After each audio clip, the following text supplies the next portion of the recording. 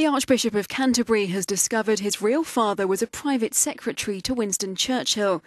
Justin Welby had always believed his father to be Gavin Welby, a whisky salesman and alcoholic who was married briefly to his mother. He took a DNA test after the Telegraph newspaper approached him, saying it believed Sir Anthony Montague Browne was his biological father. His mother, Lady Williams of Elville, confirmed the liaison with Sir Anthony, but said she'd always believed his father to be Gavin Welby, and the news was an unbelievable shock.